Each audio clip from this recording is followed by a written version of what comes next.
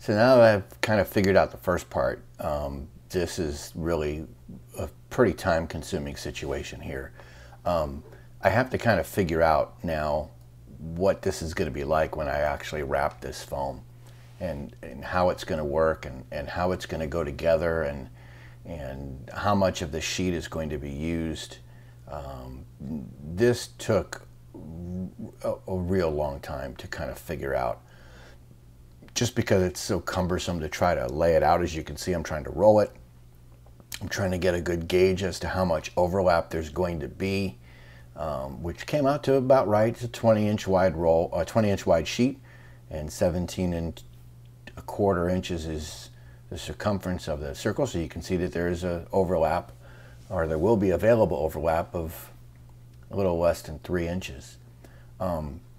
So the other thing that I thought would be important is you certainly wouldn't want this giant vertical seam on the paper as it's going as a foam. So I thought about that, but then I thought, okay, I really need to figure out these.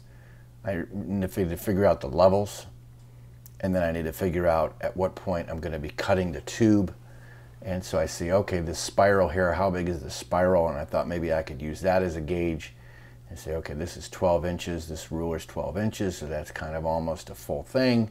And there's me struggling to trying to get a straight line on it somehow, and see if that would help me with the segmenting of the tube. And so then I thought, okay, well, what if I did these levels this way? And now I'm thinking to myself, this is way more complicated than I thought it was going to be in sorting out where these doors were going to be, and where the cuts were going to be, and how this whole thing was going to happen. It's starting to kind of fall apart on me visually, because at this point I didn't really understand how I was going to make this work. So I thought, okay, well, maybe I don't need to really worry about this right at the moment, because I just need to figure out the stairs, and I need to get that going rather than being paralyzed, paralysis by analysis, and just trying to analyze every little nuance of this tube now, when I don't really even have all the raw materials put together. And sometimes that can happen. You can really be dragged down in the minutia of the details of every little part of it before you even start doing the physical work, and that'll put you so far behind where you think you should be. So I said, all right, forget that. I don't need to worry about that right now. I'm just going to do the steps. So I knew the thickness of the foam. I was allowing for the thickness of the foam. I'm making an extra space there and saying, okay, it's definitely going to be wider, same shape, but it's really needing to be on these slightly different arcs to get a true template for what the actual step is going to be. And so I said, okay, I know it needs to be out a little further, and then there's going to be an overlap. So here's going to be the second step, and it's going to kind of overlap a little bit that way. And so there's going to be enough space for overlap. There's me writing the word overlap. I'm not sure why I was doing that, but I guess it's just reminding me what those lines are. And I'm labeling everything so that I can take a picture of it, number one, and immortalize those dimensions so that they're recoverable later.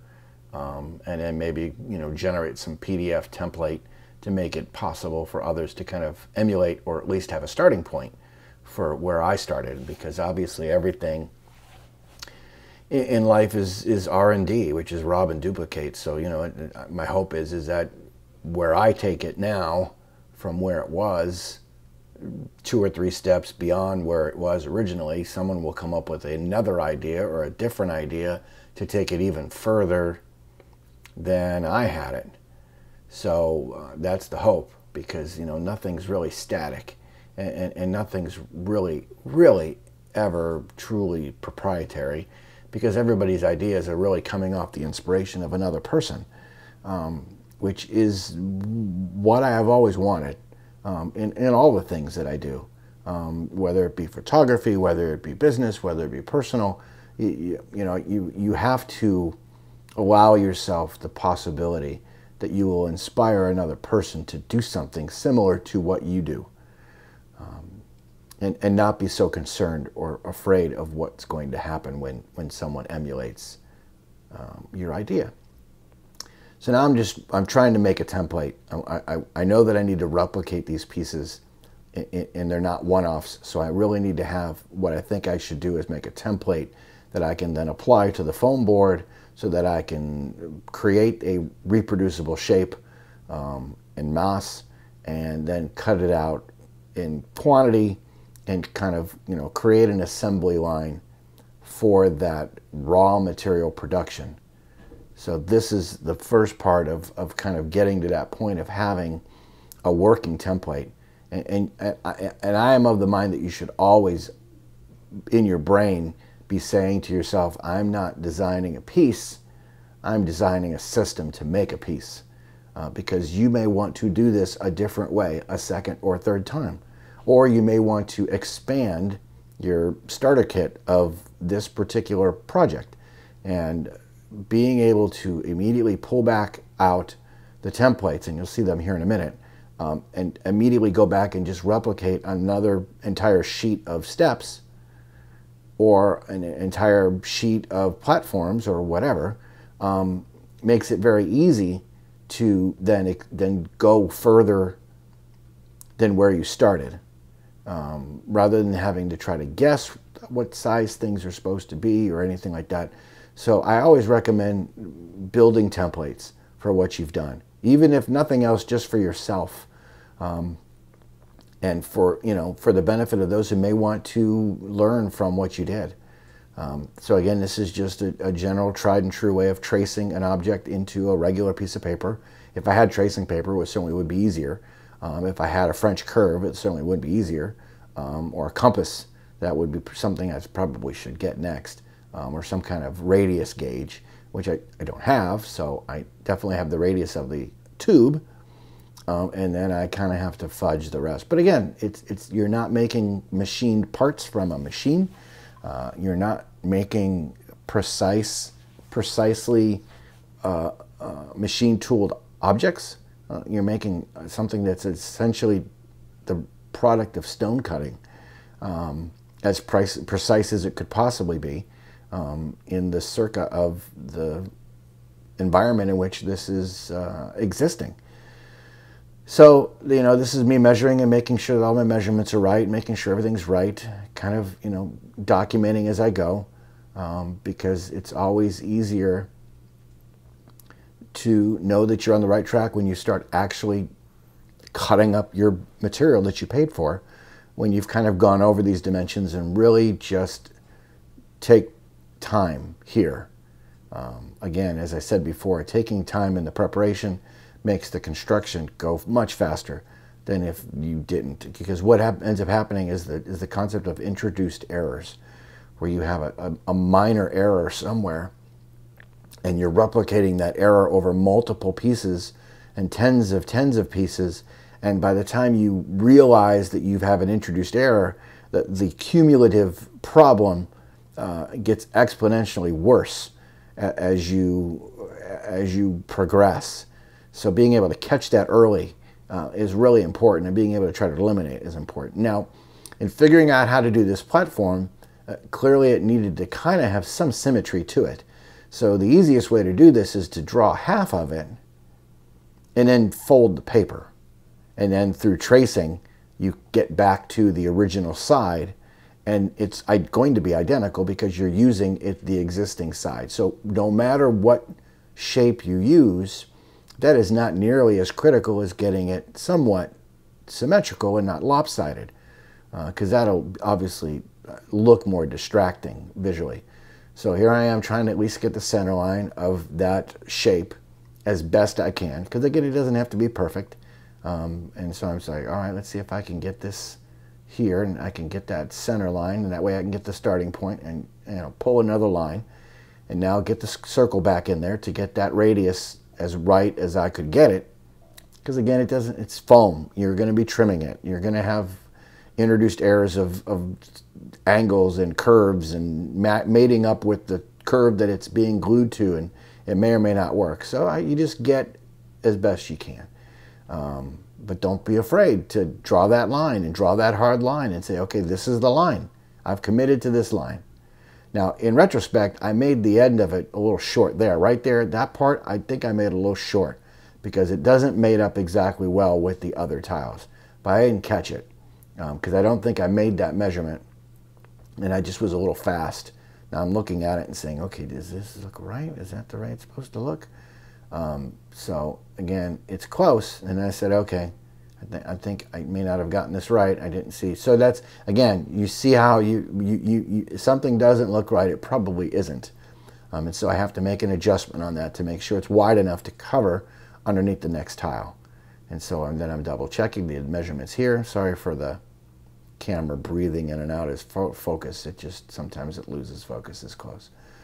So then I'm also getting myself some actual linear measurements to make sure that I have that right. So now here's the part where you kind of do some old school kind of stuff. And so you say to yourself, all right, I'll just fold this sucker over. And then, all right, so that I can kind of see it. So then I trace it through to the back side of the paper. And this is just old school drafting tricks. You just trace it kind of hard. You know, any kind of pencil will do. I just have a regular mechanical pencil. So now I can see it because now it then sticks through the back of the paper to come to the front, and it should be pretty darn close to what the original design was. And then you just go back in and just trace over it to get yourself the completed portion of that shape. I'm not sure what's happening here at this particular part of the video. I'm certainly doing something off camera, and I have no idea what it might be. I might have had to go and get something. Oh, I know what I did. I think I had to go and get what I was going to use for the template, which you'll see here in a second.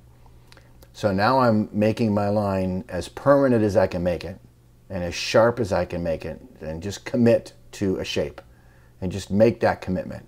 And know that that's what it's going to be. And again, you just have to once you press forward, it's a tremendous feeling. It's like going down a hiking path and saying, okay, where do I want to go? And you have to decide. You have to make a decision somewhere. You decide, and then you start walking. And it's always exciting to see where that adventure takes us. So I think I grabbed a green piece of paper and I thought that was going to work. And I couldn't do that. So then I said, all right, so the next best thing to do is to cut the shape, fold it in half, cut the shape out, and now I have a positive and a negative template. Even though it's in flimsy paper, I at least have a positive and a negative that I can find some way of transferring to a better material. So then again, there's the negative, pretty symmetrical. There's the positive, pretty symmetrical. So I have a choice of using either one of these different options. And of course I have the other. Now I'm checking to make, I'm going through the templates and saying, okay, does this look right? Does this look like I've made it wide enough? And I'm like, okay, well, maybe this is a little too wide. Well, where did I make an error here? And I say, okay, well, maybe that's not so bad. Because again, it's a platform. You're not going to have more than one of them side by side, so it's not too bad. And you just double checking. Again, you just go through, you look at it, because this is the time where the corrections and changes there's zero cost here except for some extra time. When you start putting it into foam and you realize you made a mistake and you have to throw away pieces or try to modify a piece, and now your template is no longer what you're actually making, it's just sickening to the stomach to have that happen, because you just never want to have to retool a piece or a master. You always want the master to be right. And then once you have the master, the rest of it afterwards, the construction after it is just, it's a breeze, because you're really not even at that point being creative in your cuts and your execution of the process. Now you're in a factory mode. All right, I need to make 600 steps. I have my template, I throw the template down, boom, boom, boom, boom, boom.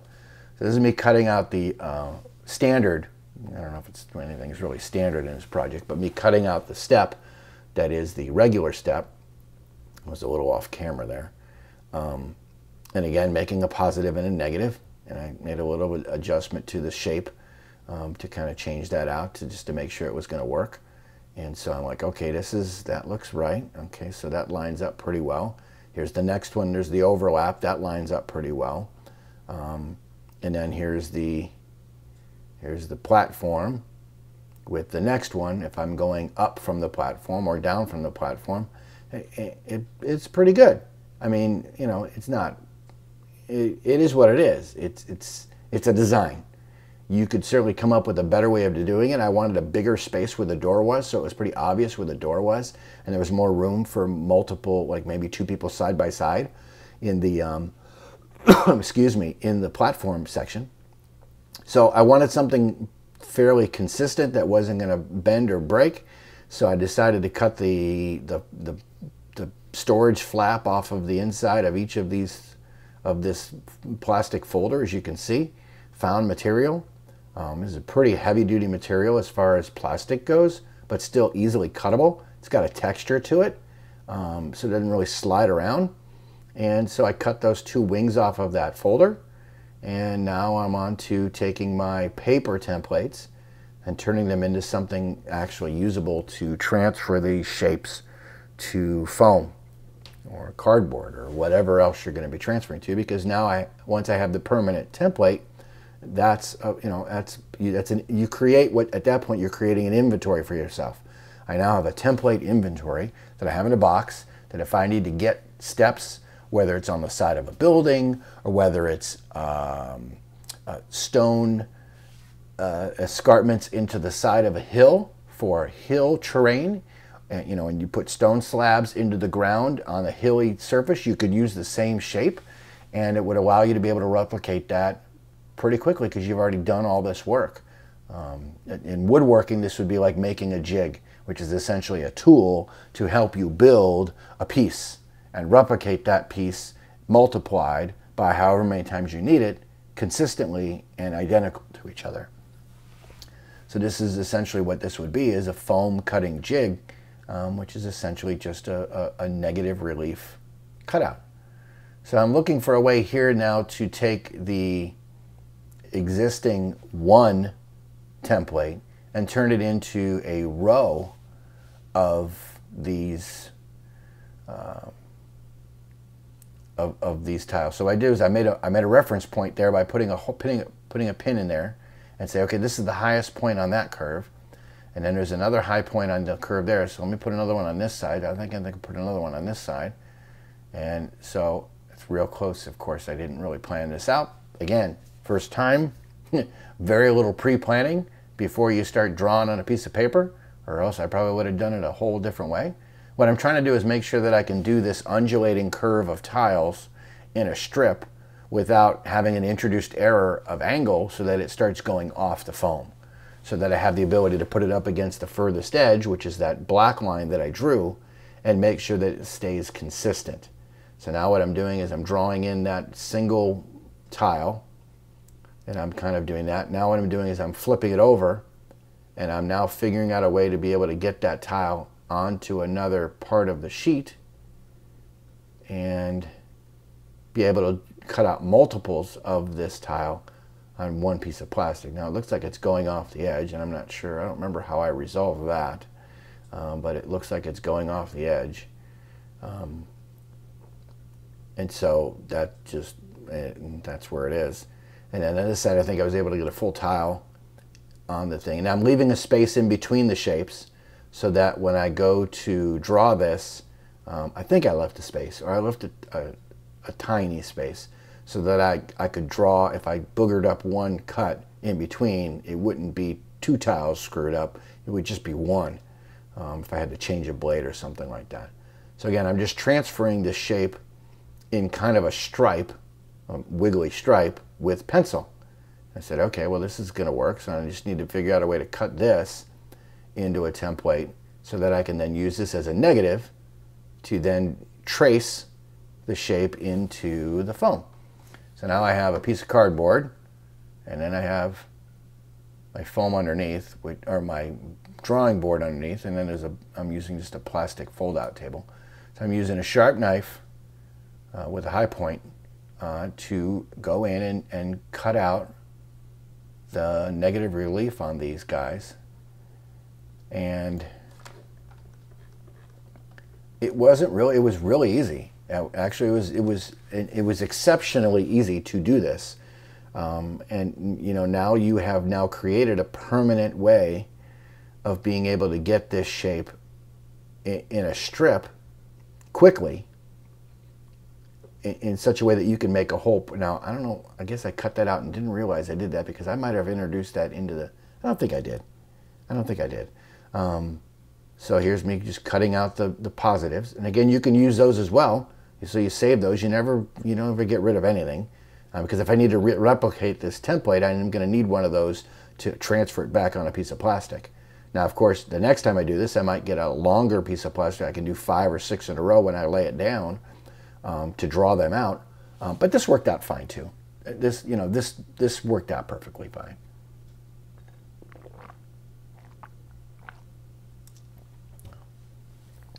So now I'm going to make the one for the platform. And I didn't need to make a bunch of them at once. So I said, all right, I'm just going to draw at least one.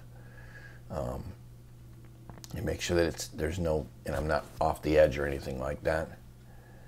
Of course, I'm off camera, but now you have to make sure that the shape, now I'm getting smart now and saying, okay, I can do that.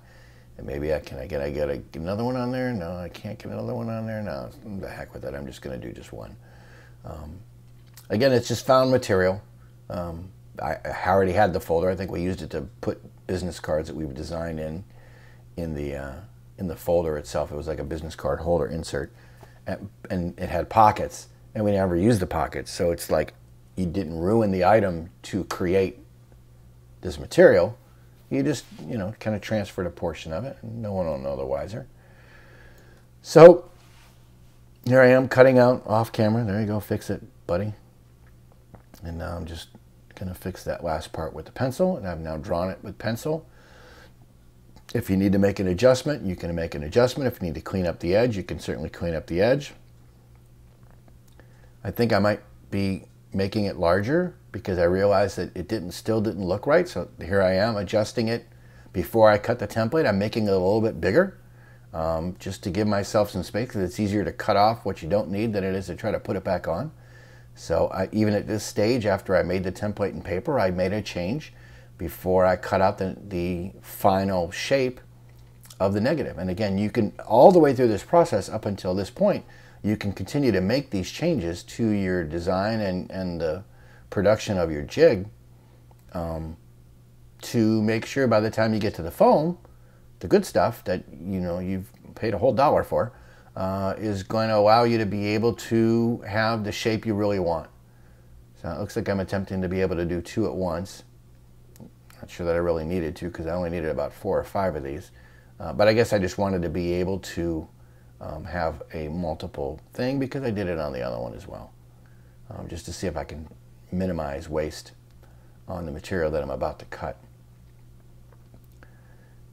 So when you do this, again, your shape is probably going to be something that you've come up with, something that you've seen in nature, something that you've seen in another person's channel, something you've seen in graphics and art, maybe in one of the books. That would be cool, to replicate something that you saw in one of the books. But you certainly want to do whatever you can to make sure, again, at this point, I'm now double checking the final fitting and making sure everything covers.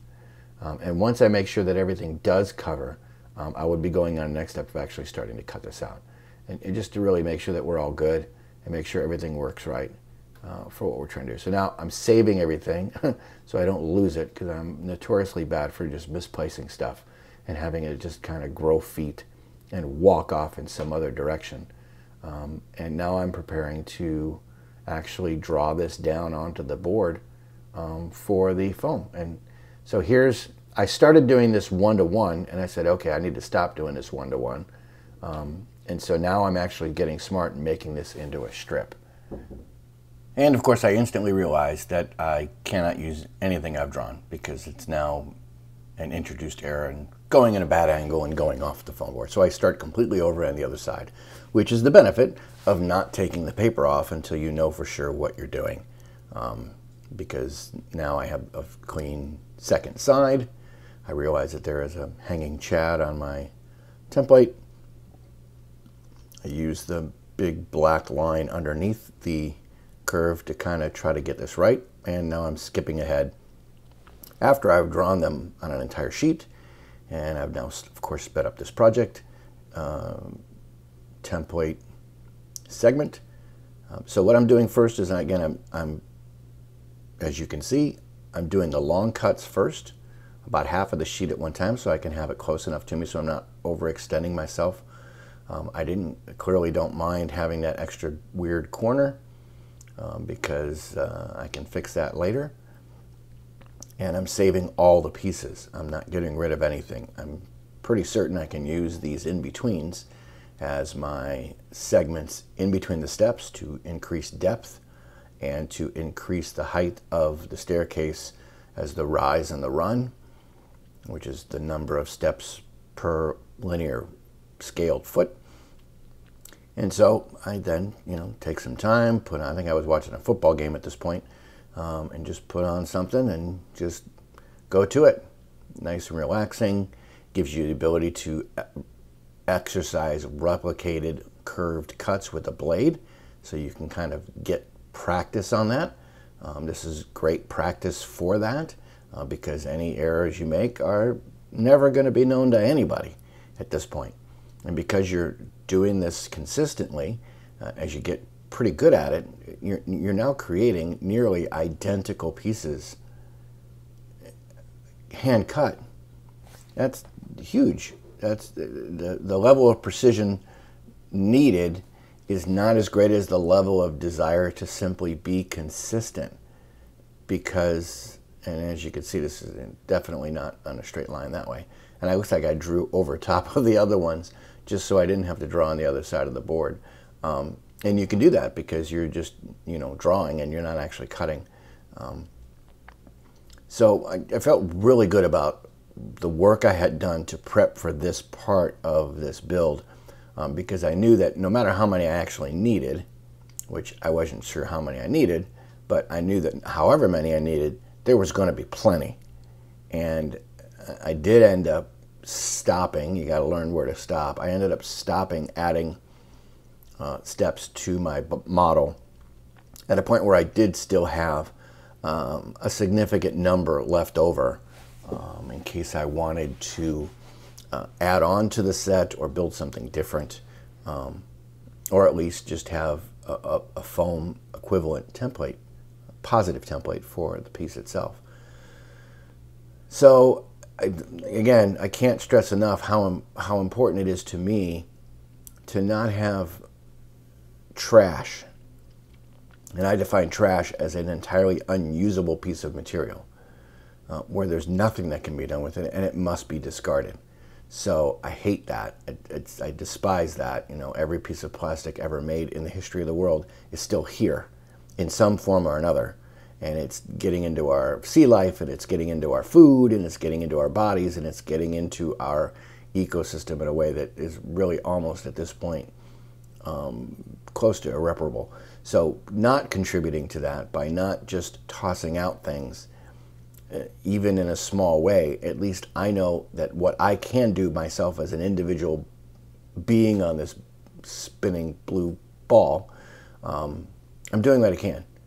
So, and now here, what I'm doing, this is the last part where I'm now taking those strips and I am now separating those strips out into the individual pieces. I'm cleaning up the edges where I didn't get too close to the line, and that's it. And again, the pieces that are being cut off in between, I'm hanging on to those as well. You never know when you're going to need an extra little shiv here or a little section here that you need to either add back onto something or use as a shim or as a detail on a door or a detail on any other part of a building. So again, all of those pieces, because of the way that I laid out the template, laid out the drawn transfer, It gives me usable pieces to, I would say, at least 95 to 97% of this board will be able to be used in one way or another, even though a lot of these pieces, or almost all the pieces, are fairly intricately cut. So offcuts and the usability of offcuts to me is a wonderful boon to your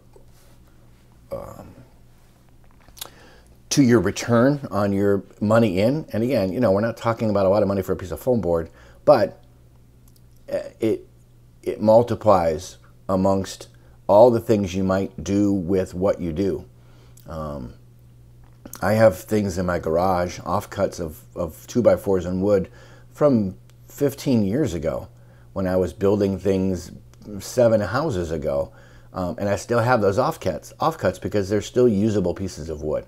I'm just of the mind that the more you can make an attempt to be a plus in your effect on the planet, the better off the planet will be.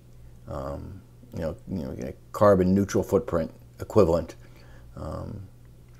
So again, here I am just cutting the pieces off, just repetition. I got a little IKEA bookshelf bin there on the ground. I just let the piece fall into there, so I've got them all collected. I think I throw the other little pieces in there, which I really should not have done because that would create such a mess, but that's what I do. So this part of the build, again, is more of that busy work. It's kind of before that, it's kind of pre-assembly, in that you have to have all of your construction materials parsed out before you can really start the actual construction of whatever it is you're going to ultimately make.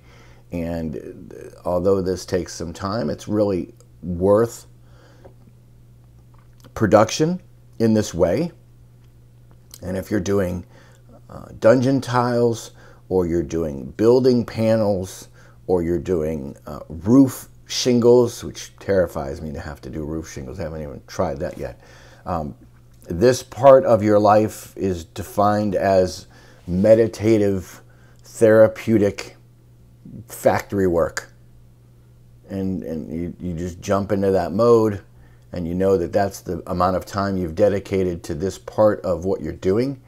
And it goes pretty well because you're really, number one, you're not dedicating your time only to this particular pursuit, because you can, again, you can, while you're watching a ball game or while you're listening to music and you're unwinding and you're detaching from social media and all the craziness in the world, this helps you kind of multiply the factor of productivity in your time without feeling like you're really grinding. Because this really isn't that bad. Again, it gives you opportunity to practice these intricate cuts with a blade. It gives you the ability to know when to change a blade, how to trim a piece up. All of those skills don't come naturally. They come with time. Practice makes permanent is the way that you would want to remember the value of doing this. And at the same time, you're creating construction material. So now you're combining quite a few things at once. And the best way you can multiply your time is to stack these activities that way. And it'll make you a better, more precise cutter. It'll make you a more precise estimator of usage and waste. It'll improve your workflow, because by the time I got through this, I was just cranking these out pretty easily in such a way that it felt very natural to do these cuts. And so this is part of the evolution of what you do and the evolution of how you do it. So in this next step, we're going to actually start getting down to actually doing some true construction. So we're getting close to where you can start seeing things kind of go from the ground up. So that's exciting. So I really hope you tune in to the next video. This is going to be a lot of fun.